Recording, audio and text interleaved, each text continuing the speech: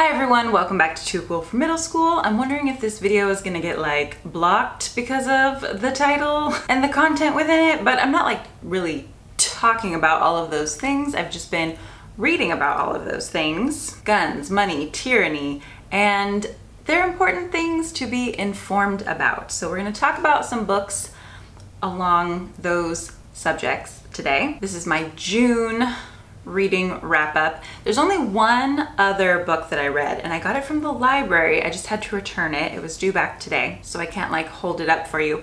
But side note, I finally got a library card in our new city. I mean, we've lived here for a while, but it was like COVID and everything, you know, and now it's summertime and Mariah's old enough to take her out a little bit and Jensen's interested in going to the library. So we've been going there like pretty often in the afternoons, and Jensen likes to look at the books and play little educational games on the computer. And for me, it's so nice because I can try out so many more books and not have to buy them.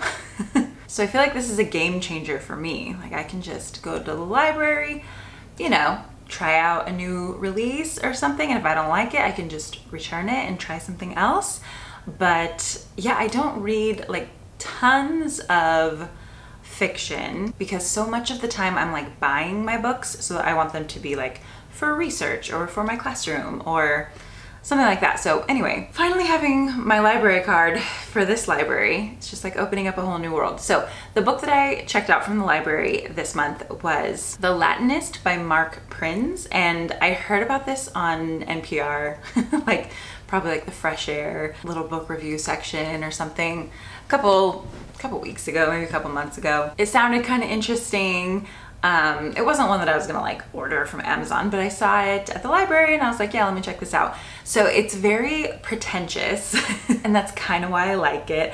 I got to live in this world with the main character who is a PhD student at Oxford in classics. So she studies Roman poetry, and there's like an obscure Roman poet that she, you know, is really like, she kind of has like an edge on that research. So she teaches Latin, and she like there's all these like Latin translations from her students that she's grading, and so there are a lot of references that I didn't really get. I never learned Latin. I don't think I even learned like the classics that well, and by the classics, you know, we mean like Greek and Roman literature and poetry and stuff like that. There's a lot of debate about how useful it is at the moment. So it was just kind of interesting to like be in that world, and it basically ends up being like a horror novel because it's your worst nightmare. She's done all this work. It's kind of funny because she's from Florida, so I feel like that was like the antithesis of Oxford.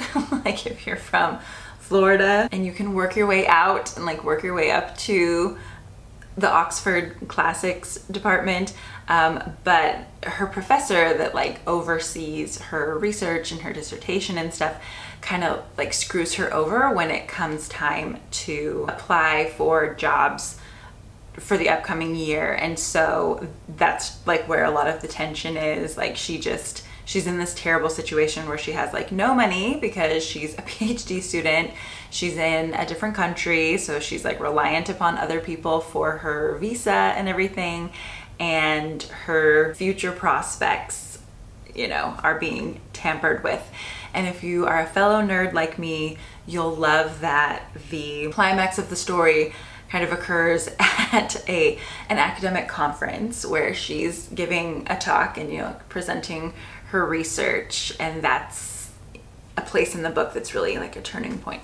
So yeah, it's not going to be for everyone. Some of it is set in Italy, and I have a couple of other books that I'm reading right now. I always read like a few at a time that are also set in Italy. So I love that one book always kind of like sends me on a few other paths, you know, and I can kind of see what else comes of it. So anyway, that was one of the books. Let's also talk about the other literary fiction book that I read this month, and this one was with Amory's Book Club. She always has the greatest recommendations. I always love them, and they're always something I hadn't heard of, or like authors I hadn't heard of. Like I wouldn't have stumbled across this book on my own probably, but it was really, really good. It's called Trust by Hernan Diaz, and on her Instagram, she interviews the authors like at the end of the month after we've all read the book, and then she saves those.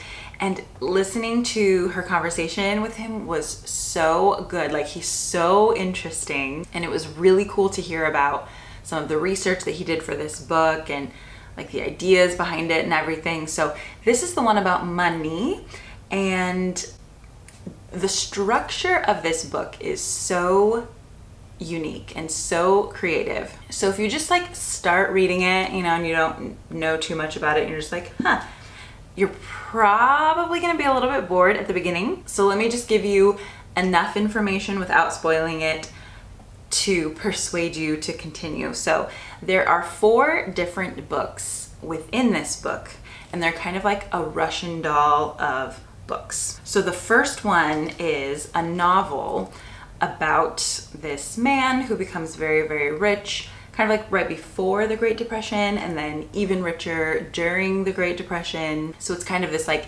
Gilded Age wealth story, you know, but it's a little bit more focused on like how he gained that wealth. So that part is pretty interesting, like in and of itself, but it kind of has a tone that's, you know, like a little bit more old school, and you'll figure out why later. And then the next book within the book is an autobiography by another, you know, billionaire, multimillionaire, and it has a little bit of a different tone, and it's actually like a draft of an autobiography, because you'll see that like some chapters and sections aren't finished. They'll be kind of like etc., little lists of like what to think about later.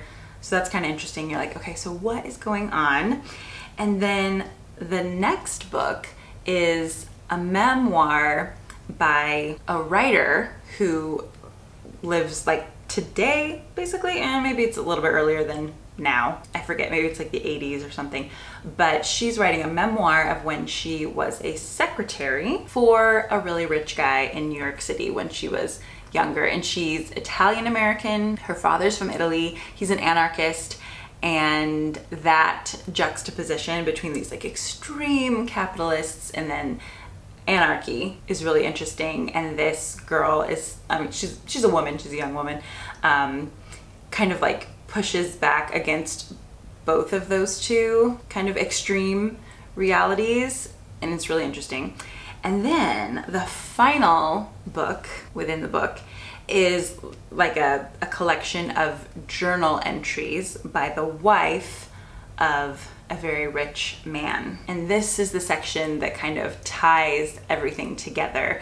And as soon as you finish it, you want to like go back to the beginning with what you now know and like read everything again and like pay a little more close attention to all the details and stuff. It's just such an interestingly written book. It's so cool. It's so different. It's about money and wealth and who gets to tell stories and legacy and like whether or not it's possible at all to be a good person and have so much money.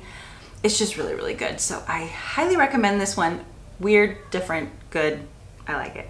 Okay, those were the fun ones. Now let's get into the serious ones. This is the one about guns. It's called Gunfight by Ryan Busey, something like that. My Battle Against the Industry That Radicalized America.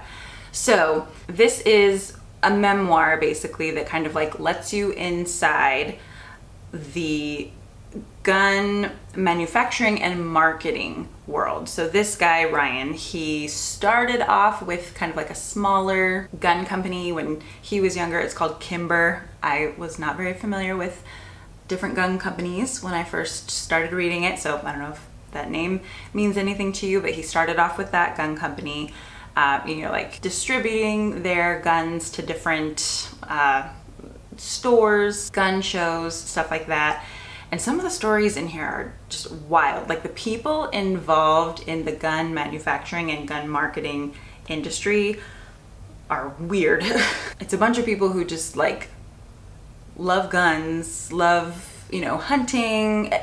And back when he started, it was more like shotguns and even like handguns weren't as popular to sell. And in a world with like very little ethics, like you'll be introduced to his boss at Kimber, who was nuts. There's very few ethics, but like they do not want their guns to be like found at a crime scene. Like that's bad for business. So at least initially there's some semblance of like, you know, we don't want like guns to have a bad rap. So it's not like very well written, and most of the chapters weren't very interesting. However, chapter 6 is called Killers, Cleaners, and Clintons. That one was really interesting.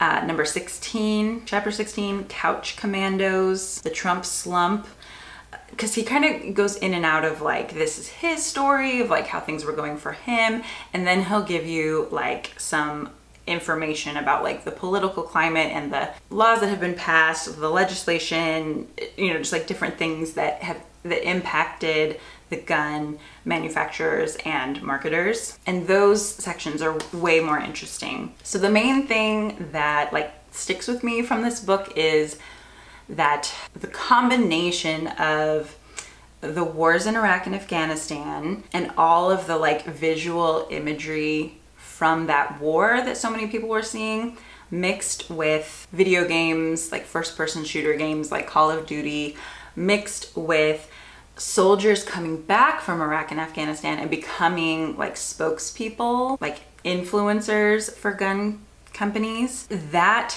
created this demand for these couch commandos. So these couch commandos are just guys who want these plastic guns or black guns that most gun manufacturers didn't really want to make these. Like they're into making these shotguns that are like, you know, beautiful in their own way, I guess, and like, you know, like finely crafted tools and stuff like that. And they didn't want to make all of these black guns that are used in literal war. Like that wasn't really where they were headed. But that demand became so great that they all just started pumping them out. They're like cheap to make. And for a lot of these guys, they're like accessories. So they just want these guns just to like feel powerful. It's a tool of intimidation. It's not a tool for hunting or for protection. This is a tool of intimidation and just to like feel like you're a soldier. And most of them had never been soldiers, you know. So just millions upon millions upon millions of these guns are sold, and the entire gun manufacturing and marketing industry completely changes. And there were people who like stood up against this, and they're like, no, this is not like what we're about. But like, talk about people being canceled. Like they were canceled by the NRA and the other gun manufacturers. They lost their jobs, they lost their positions, like writing for like gun magazines and stuff like that. Anybody who tried to warn against this like new culture of extremism was just completely run out. And this guy, you know, like attends the NRA conventions and stuff, and just like, I mean, you already know this, but just like the peek inside those conventions is just disgusting. They're like dripping with racism, like the most disgusting, dark, evil racism that you can imagine. And that's all mixed in with this weird need for like power and to feel intimidating. And then of course the NRA constantly tries to convince people that the government is gonna take away their guns and they're gonna do all these things too. You're gonna lose your freedom, so you have to have all these guns. And the book also talks about like the peaks in when gun sales go up. So after a mass shooting, people go out and like buy all the guns they can because they're afraid, or they're told by the NRA that, oh, gun safety measures might pass, so get all these guns while you can. So it's all disgusting. So there's probably like more that I want to read about this topic. There's just, I don't know, what else do I need to know besides the fact that these little boys, these young men, want to feel like they are powerful, and then they go out and shoot up a bunch of innocent people, and it's easy for them to get the guns. They're constantly being marketed.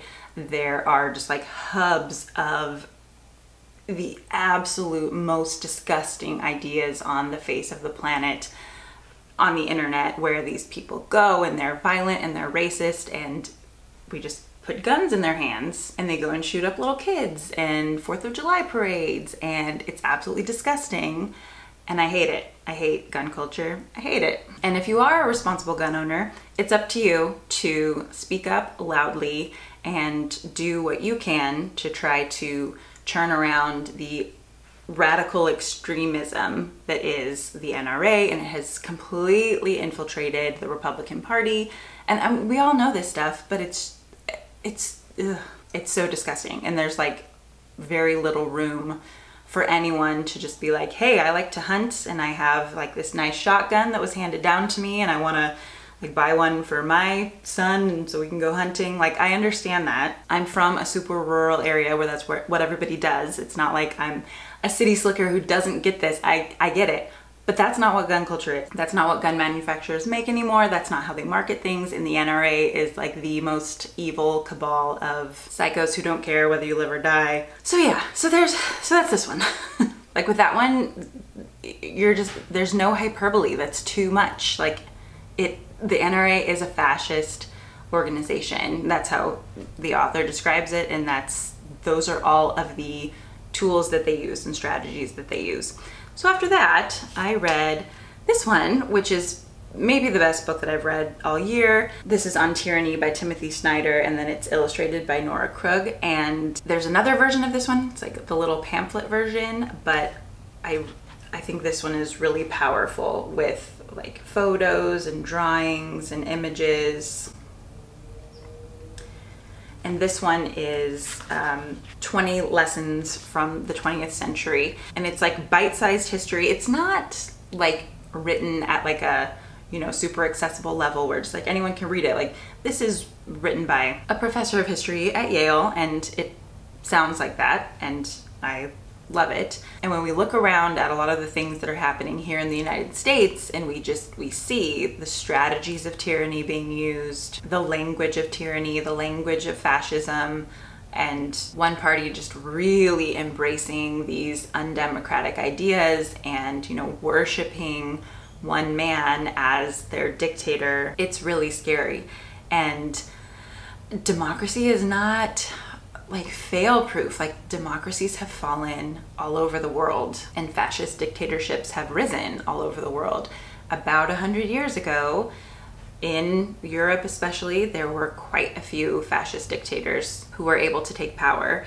And so this book just kind of highlights like different ways that they did that, different strategies and different ways to resist. And they're like not always successful. I mean, there's some hope in like kind of having an idea of what's coming or like what could come and knowing what to do to prepare yourself. It's still really scary, but this one's just so good. I mean, I would use this with like seniors, if you were doing like a comparative government class or maybe like a civics class or something like that. You could use this in teaching. I think it would be really powerful, but this isn't for like younger students. But as an adult, as a citizen of a nation that you would like to see like remain a democracy, this is something really, really important to read. Like every couple months, pull this out and just get a little refresher. Like even things like just speaking to people in person, looking them in the eye, making small talk. That's something we've done less and less of because of like the pandemic, and then because it's so easy on social media. It's a really nice way to, keep up with people. We don't always get to see them in person, but just like as you're out and about, speaking to people, looking them in the eye, reading books, reading long form journalism, not sharing misinformation, just a lot of these very basic things, like donating to causes that you do believe in, becoming politically involved at whatever level you can, or even, just becoming involved in like a charity organization or a service organization. Like keeping our democracy healthy is really important. And I think that just the nature of the pandemic and having to be inside, not to mention all of the divisiveness that came out of it, but like that has weakened democracy just in the sense that people aren't out there physically with their bodies, just like being involved in the community and in other people's lives. And protest is great. Like that tends to be sometimes the only way that we go out and like, you know, physically interact with like-minded people, but also do that on a less intense level, you know? So this one's great.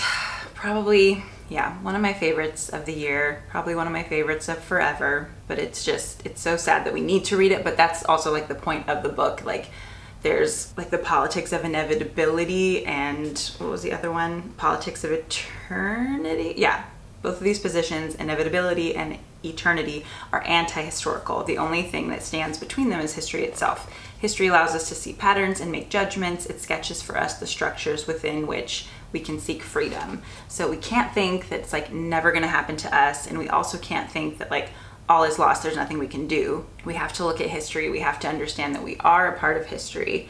And this book just gives you like a really good framework for that. So anyway, really, really fun stack here for this month of June.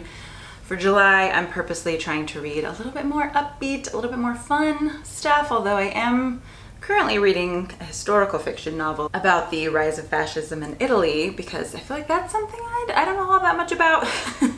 This book was kind of like, I need to know about it in like Spain, Germany, Russia, Italy, like all the places. Even like Peaky Blinders right now, like the last season, and I'm just getting into this new season, is like that's the threat at the moment, right? Like even these like terrible people who murder people all the time and like sell drugs, like that's their line, like they're gonna try to stop the rise of fascism.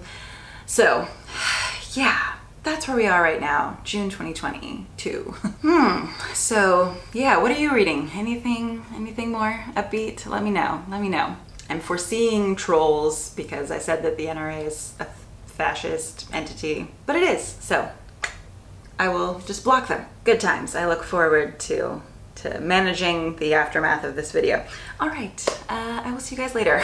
Bye.